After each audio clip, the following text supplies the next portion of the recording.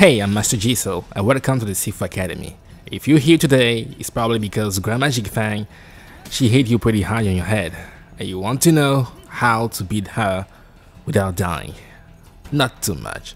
So, the first thing about Grandma Jinfeng is that you don't want to try to predict what she's going to do, otherwise she will punish you and she hits pretty hard.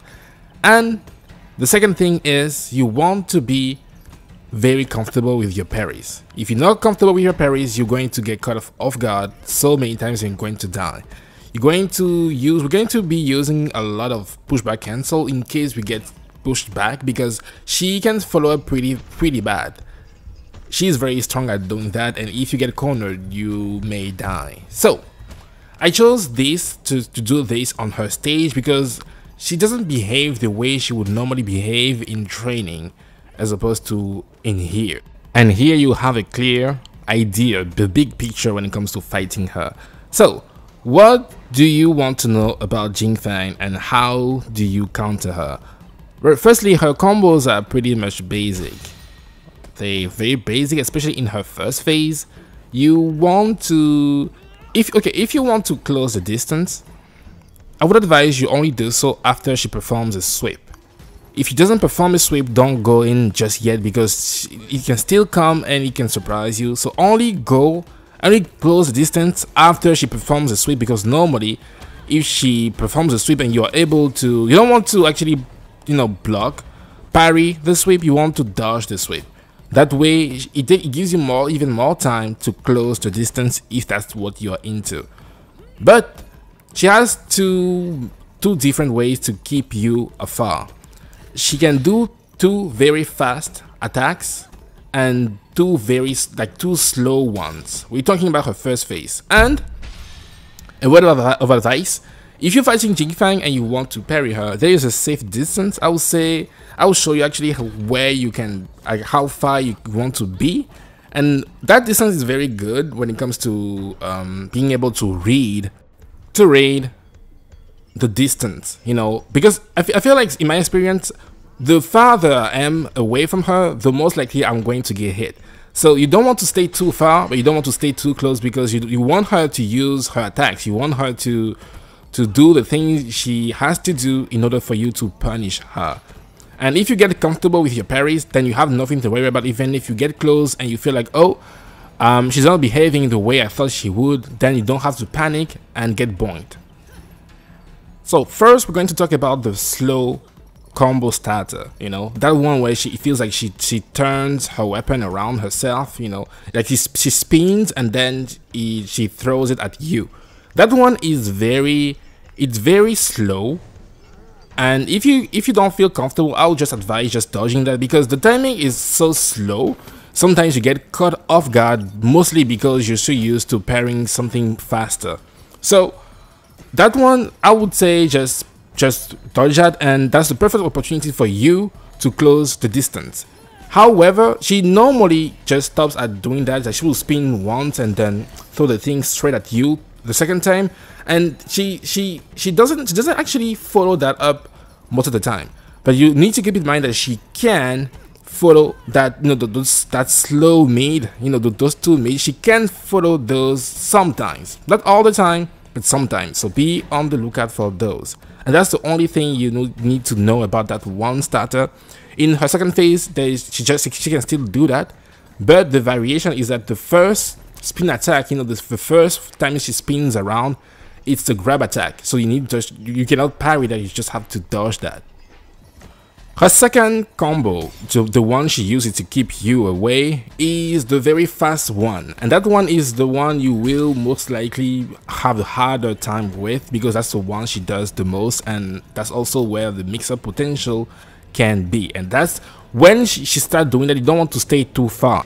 You want to stay close to her, that way you can see the bonk coming, and then the moment she goes for a sweep, that's your way in. That's the way that you have enough time to go in and perform a directional throw, or just try to hit her. But because she recovers very fast, I would say just try to perform a push, and then you can try to input chasing strikes or chasing crib kick, because she recovers very fast. The two mid attacks, those very fast ones, can be followed by a boink or a sweep, but she has a tendency to go for, you know, 2 mid, 1 bonk, 2 mid, 1 bonk, and the third time it's like 2 mid and 1 sweep. Okay, that's what she would normally go for. But in some rare cases, she can just go from 2 mid to 1 sweep, or just perform the boink 4 times in a row. It happened to me once, and she actually did it 5 times in a row. She went mid boink, mid boink, mid boink, and that's why you need to be there. You need to not try to anticipate, you need to react to what she does. And if you can have that timing right, then we can move on to the second part where you actually punish her. The entirety of this fight can be spent, you know, away from her. But if you so choose to get close and actually, you know, beat her ass, I would say the best thing about Jinfeng, especially in her second phase, is like she tends to go for melee more often. Because in her first phase, she tends to go, you know, just spider woman her way around the area, which makes it very hard to punish her. But back fist and flowing claw are amazing against Jinfeng, and I'll show you why.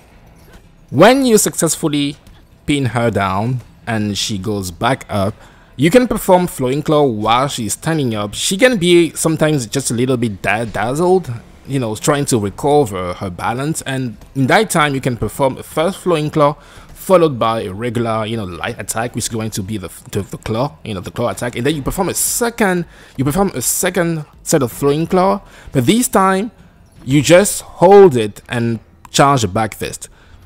Normally, when you perform the first flowing claw, you're really close to her, and the second time you do it, she's most likely trying to retaliate. And the moment, it's just like Shan. The moment you see her move, you unleash the back fist, and 9 times out of 10, you're going to hit her and interrupt her. And it works best in her second phase, because in her second phase, again, she tends to attack you more often as opposed to the first one where she tends to just go back. In her first phase, you want to be careful. Again, you want to approach her when you successfully dodge the sweep, not before, because she can be very fast and punish you. So when you successfully get close to her, she will do some kind of a backflip where she actually throws her weapon at you.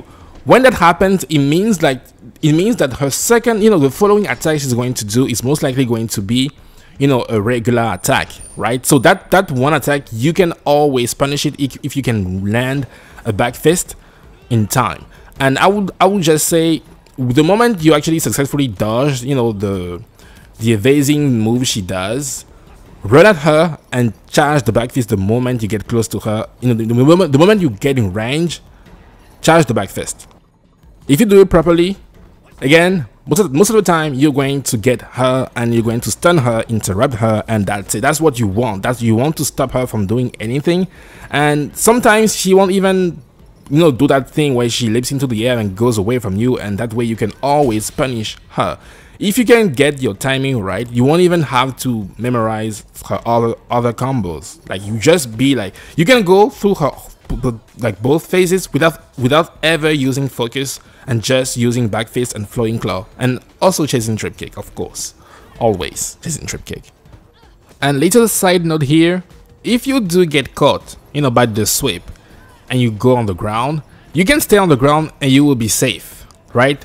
Sometimes you are eager to come back up, and that's how she actually gets you with the second follow-up attack. But as long as you stay on the ground, she won't get you. What you want to do when you get on the ground is that you want to wait for her to, you know, to start attacking, and then you can move. Otherwise, most of the time you can get cut off into a next attack, and then that's how you die. So again, you are safe with Jinfeng when she sweep you on the ground. 100%. I tested it. And yeah, she cannot get you while you are on the ground. Long story short, if you are able to get your parries on point, if you are able to understand when you can close the gap, and if you can successfully land those back fists, like the moment she moves, you land those back fists, trust me, you won't even have to worry about anything else she might do. because she won't have the time to do those things. I can successfully go through both phases, sometimes without even worrying about getting hit, because it's all about, you know, that sweet spot. When you get to that sweet spot, she cannot harm you. And that right there is the easy way, it's the easiest way to deal with Jinfeng. Of course, when you get close, especially in her second phase, she has new moves when you get too close to her, but nothing which can be like, it doesn't do as much damage as the boink or the sweep of her regular attacks. So most of the time you can see there is like a, you know, like the speeding attack she does, which is, it's easily dodgeable, but if you feel comfortable you can also parry those. But it's not like you can easily, I feel like you can easily tell when she's going to go for that, especially since that move, you know, those moves are moves she used to do before, even in the Disciple, or I feel even still in difficulty. So it's nothing new, but this time, if you played, especially if you played the game before, you will get used to that timing. It's not something very, you know, it's not new. The one thing you really want to look at for is the boink, and then how exactly you want to close the distance, how to make the fight go, you know, not last an eternity. Use your pushback cancel when you get pushed, stay on the ground just a little bit when you get swept, and use your back fist the moment she moves. It's again, it's just like Shan, they kind of have a slow build up, and that's when you need to go for the kill. If you do it successfully, again, the fight will be over in no time, and you wouldn't even have to wait a year here. And with that, the video is officially over. I hope it will give you some insight as to how to defeat Grandma, but please try to spare her. If you can't, well, it's fine. Thank you guys for watching, and as always, try not to die and go kiss some ass. Bye bye.